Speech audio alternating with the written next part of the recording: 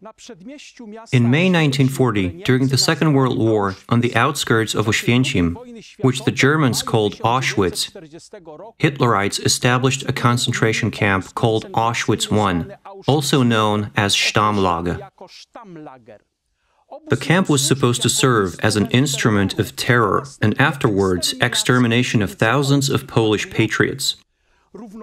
As the number of prisoners was growing, so did the camp's territorial range, which was transformed into an enormous death camp. In 1941, in a village called Brzezinka, located 3 kilometers away from Oświęcim, the construction works on the second camp, called KL Auschwitz II Birkenau, had begun. In 1942, another one, named KL Auschwitz III, was built on the grounds adjoining the IG Farben Industrie plant in Monowice, near Oświęcim.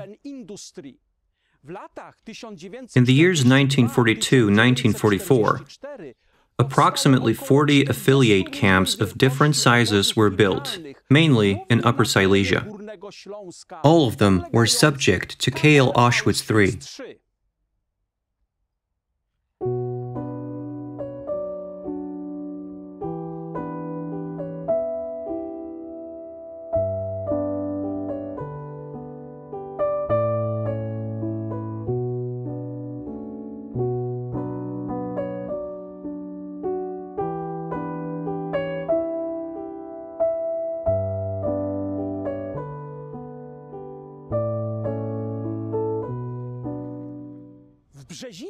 In Brzezinka, right next to the extermination camp for men and women, another death camp had been in operation since spring '42, where people were gassed with Cyclone B in chambers designed for this purpose. The bodies were buried at first, but later they were incinerated. In 1943, additional gas chambers and crematories were built in Auschwitz-Birkenau II. It was a horrible factory of death. During the period of the highest intensity of transports, the number of murdered and then incinerated was close to 20,000 a day.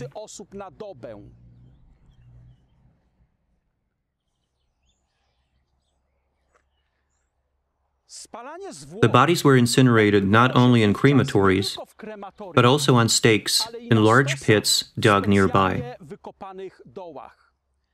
The transports of those sentenced to death were sent straight from the trains to the gas chambers without any registration. That is why it is not possible to determine the exact number of casualties. As the historians estimate, in fewer than 5 years of its existence, between 1 and 1.5 million people died in Auschwitz. The highest intensity of the transports was from May through August 1944 and was linked to the extermination of more than 400,000 Hungarian Jews. In addition to Jews from Poland and almost every other European country, among those who were also killed by gas were Gypsies, Poles, French, Russians, and others that were considered unable to be further used for slave labor, the sick, children, and old people.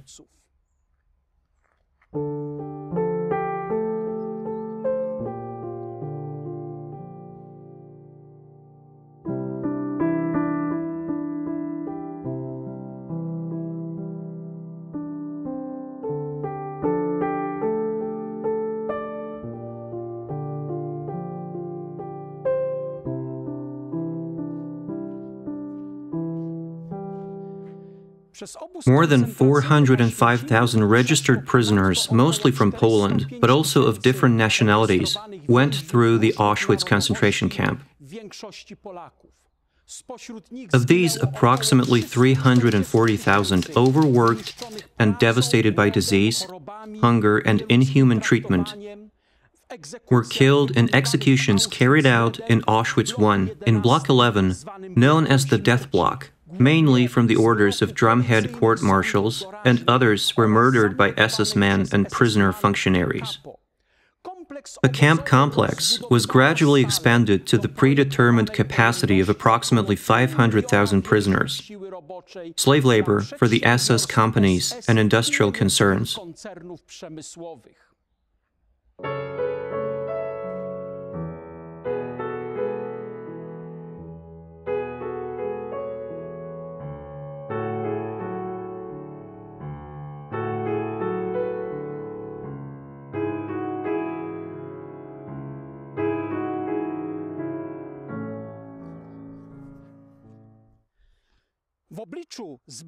In the fall of 1944, up against the approaching Red Army, the prisoners were gradually evacuated into Germany.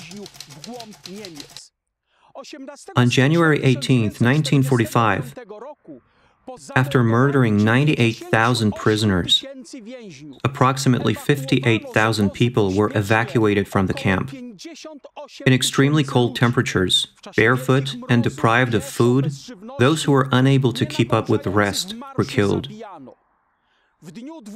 On January 27, 1945, the Soviet army liberated the camp and around 7,000 remaining prisoners. Among them, 180 children, most of whom were seriously ill.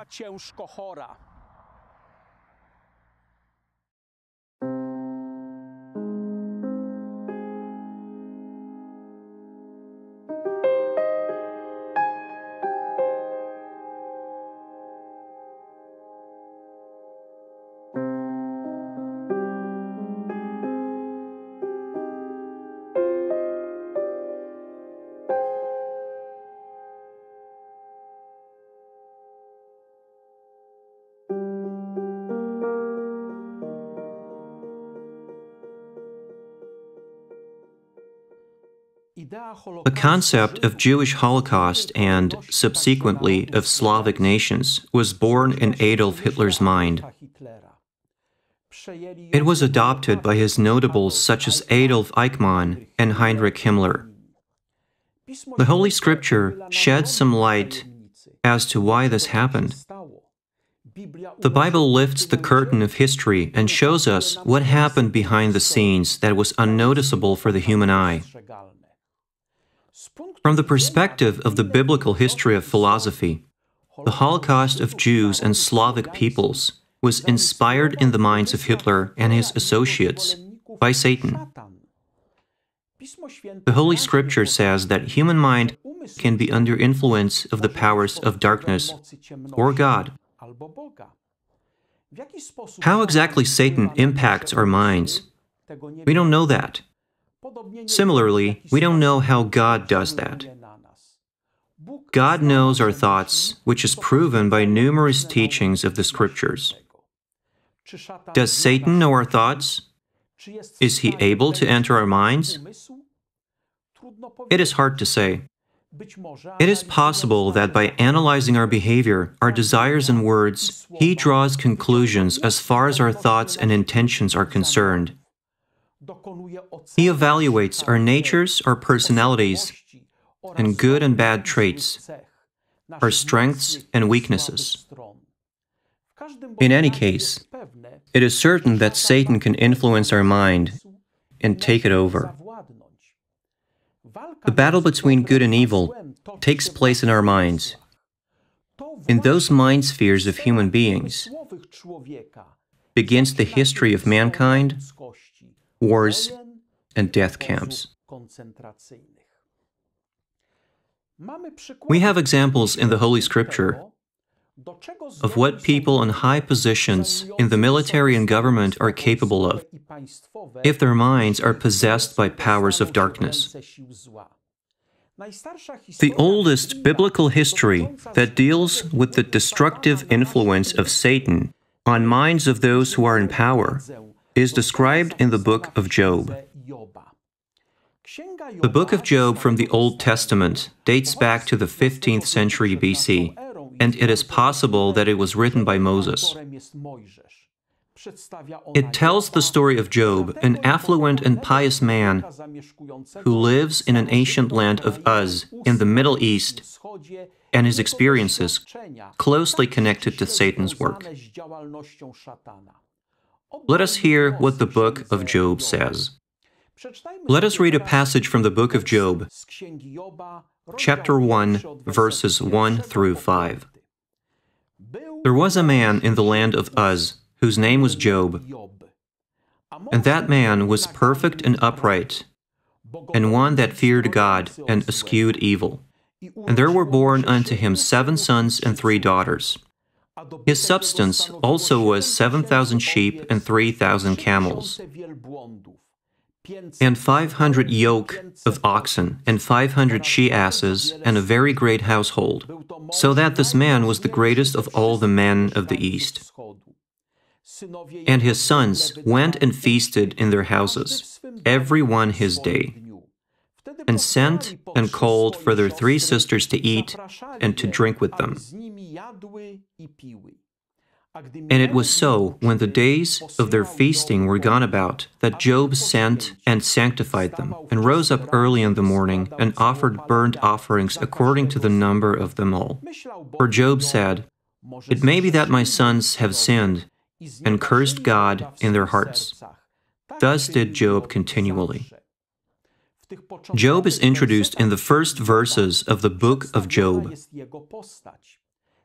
He lives in the land of Uz, which is situated on the border between what is today's Jordan and Saudi Arabia. He is very affluent, which means he is well known and influential. He is also pious to such degree that he preventively makes propitiatory offerings to God for his family, if by any chance they committed a sin. Job is pure and exemplary. Further on in chapter 1 of the book of Job, from verse 6 through 12, we read as follows. Now there was a day when the sons of God came to present themselves before the Lord, and Satan came also among them. And the Lord said unto Satan, Whence comest thou? Then Satan answered the Lord and said, From going to and fro in the earth, and from walking up and down in it. And the Lord said unto Satan, Hast thou considered my servant Job, that there is none like him in the earth, a perfect and an upright man, one that feareth God and escheweth evil? Then Satan answered the Lord and said, Doth Job fear God for naught? Hast not thou made a hedge about him, and about his house, and about all that he hath on every side? Thou hast blessed the work of his hands, and his substance is increased in the land. But put forth thine hand now, and touch all that he hath, and he will curse thee to thy face. And the Lord said unto Satan, Behold, all that he hath is in thy power. Only upon himself put not forth thine hand. So Satan went forth from the presence of the Lord. One day in heaven, as we read, in God's throne room, the heavenly council has gathered. It consisted of heavenly beings, which in the text are named God's sons, most likely representing other worlds and civilizations, subservient to God. Unexpectedly, Satan also came to the heavenly council. God suggested to Satan that he, as a fallen angel who rebelled against God, shouldn't be here. Then Satan said that he represents the kingdom of the earth, and earth is part of the universe. That is why he has the right to be a part of the deliberations. God said that Satan is not fully entitled to represent the earth, and it still has a number of people who are faithful to God, and gave Job as an example. To this, Satan slandered publicly God and Job in front of the entire heavenly council. He stated that the relationships of God and Job are based on self-interest. Job worships God for the blessings and tangible benefits he has been receiving. He proposed to put the sincerity and selflessness of Job's faith to a test. He tried to convince everyone that if Job was deprived of all that he has achieved, he would definitely turn away from God. With a heavy heart, in order to save Job and prove that Satan is lying, God permitted that the accused took away everything except of life and good health from Job. What happened? Let's continue reading the very same chapter, verses 13 through 15, and then 17. And there was a day when his sons and his daughters were eating and drinking wine in their eldest brother's house. And there came a messenger unto Job and said, The oxen were plowing, and the asses feeding beside them. And the Sabaeans fell upon them, and took them away. Yes, they have slain the servants with the edge of the sword, and I only am escaped, alone to tell thee. While he was yet speaking, there came also another and said, The Chaldeans made out 3 bands, and fell upon the camels, and have carried them away. Yes, and slain the servants with the edge of the sword, and I only am escaped alone to tell thee. And so, one day from the south of the Arabian Peninsula, there came the army of the king Sheba. They invaded Job's premises. They murdered and pillaged. One of the surviving servants reported to the patriarch about this. How did this idea come into existence in the minds of the military leaders of the Sheban armies? Why would they invade Job's premises? The answer is obvious. In order to realize his plans against God and Job, Satan influenced the minds of Sabaean generals. He gained control over them and used them against Job. I am sure that they didn't even realize that they were simply just pawns in this game. In the meantime, from the north, from the distant Chaldea and Babylon, the Chaldean armies came and ravished the remaining lands that belonged to Job. The servant who survived this conflagration reported to the patriarch about this. We have no doubts that the Bible is indeed showing us the details of the great battle between good and evil that we, mortals, don't always see in the first place. Satan gained control of the military leaders of the Chaldean armies and led them against Job. They were also unaware of the fact that they were just cogs in this vile intrigue devised by Satan against God's justice. The New Testament, which is closer to our times, proves that people who are guided by Satan can commit crimes against innocent people. The evangelists always give the example of Judas, one of the disciples of Jesus. Most likely, there must have been some darkness in Judas's mind. It is certain that God, using his own methods, tried to help Judas to choose the just way of life and reject Satan's impact on his mind. In the end, however, Judas gave way to temptation, and Satan possessed his mind entirely. It was at this moment that Judas decided to betray Jesus. Saint Luke clearly wrote that Judas betrayed Jesus when he was possessed by Satan. Most likely, it happened on Tuesday, 4 days before Friday when Jesus was crucified, in the spring of 31. Let us hear from the Gospel of Luke, namely chapter 22. I'm going to read verses 1 through 6. Now the feast of unleavened bread drew nigh, which is called the Passover, and the chief priests and scribes sought how they might kill him, for they feared the people. Then entered Satan into Judas, surnamed Iscariot, being one of the number of the 12. And he went his way, and communed with the chief priests and captains, how he might betray him unto them. And they were glad, and covenanted to give him money. And he promised and sought opportunity to betray him unto them in the absence of the multitude.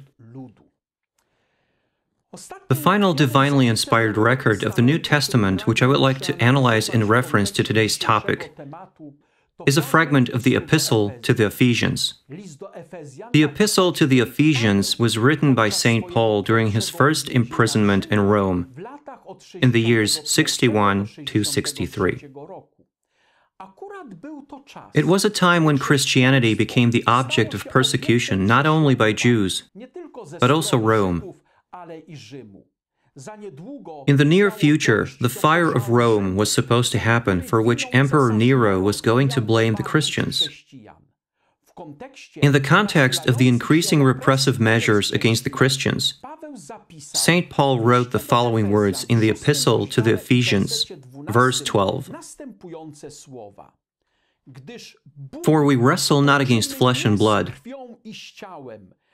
but against principalities, against powers, against the rulers of the darkness of this world, against spiritual wickedness in high places.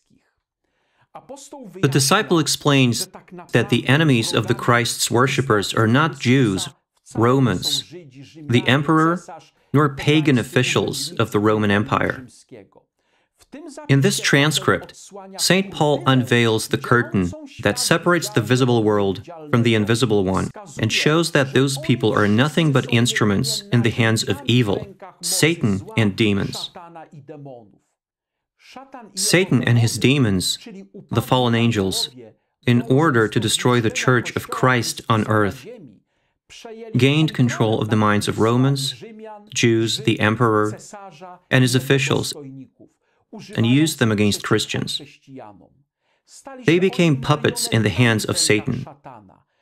Satan was the prime mover and inspiration for their persecutions of Christ's believers. They were under his influence. Earlier in his letter, St. Paul described Satan as the prince of the power of the air, and called him the spirit that now worketh in the children of disobedience. At the same time, he calls people living under Satan's influence the children of wrath.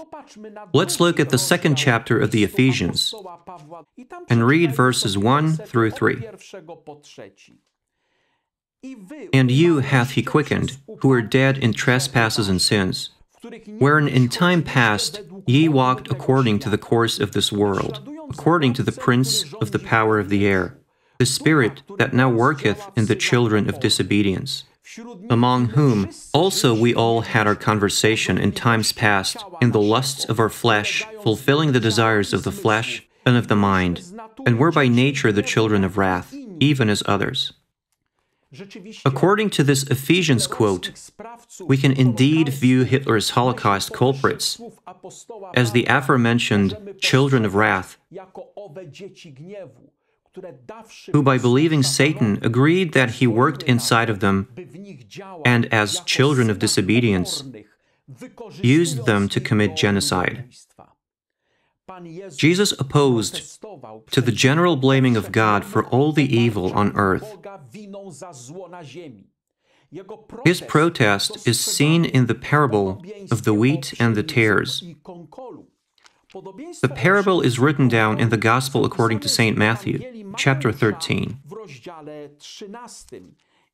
There we shall read verses 24 through 30.